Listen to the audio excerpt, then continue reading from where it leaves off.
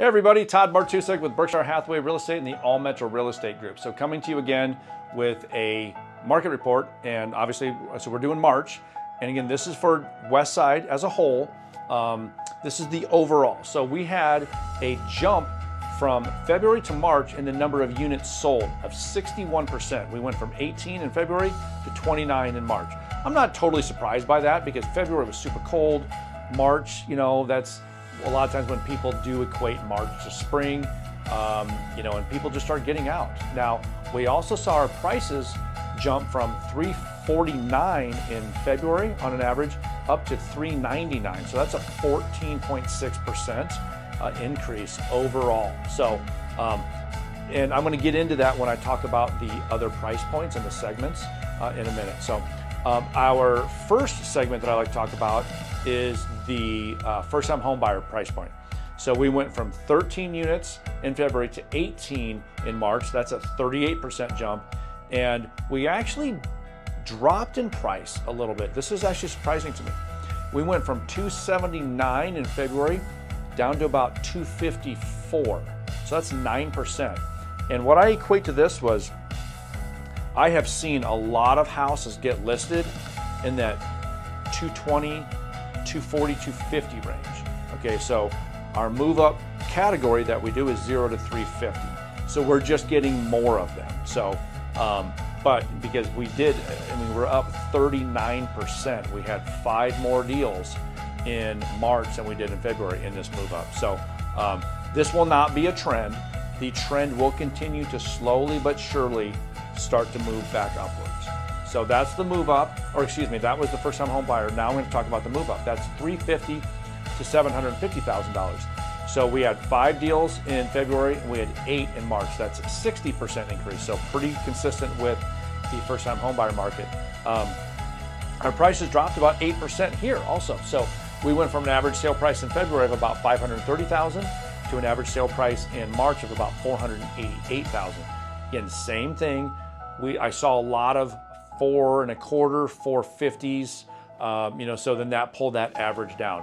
But this is also opportunities for a buyer. Like if a house is if it's not selling, there's 2 reasons. It's either the price and or the condition of the property does not match the price. Okay, and so your buyers are very shrewd.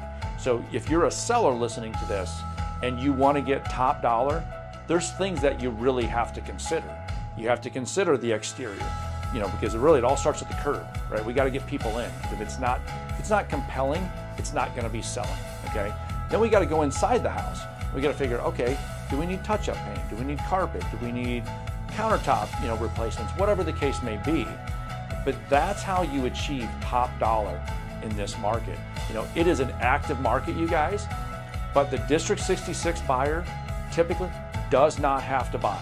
They typically already have a house and they're just waiting for the right property or the right lot or the right price before they make their move. So very, very important. So that's the move up. Now the last category that I always talk about, that's the luxury, $750,000 and above. February, we had none. That's the first time since I've been doing these market reports in 2 years that we saw no actual transactions in the month of February. March, we had 3 for an average sale price of $1,035,000. That average list price was $1,083,000. So came down about 50 grand on the list to sale price, and average days on market, 36 days. So that doesn't surprise me because when you get up over $1 million, you got a lot less buyers and properties don't generally fly off the shelf. So really what's going on in the market, you guys, like I just mentioned, it's active, but the houses have to be conditioned properly.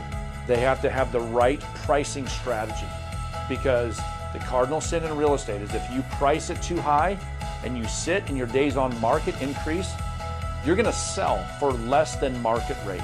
Because remember this, there's no more accurate phrase in real estate than this right here. The market always sets the price. Okay? You cannot underprice your house. The market will not let you. If you underprice your house, the market will tell you, because you'll have multiple offers and it'll push it up and over list price, and 9 times out of 10 up and over market rate.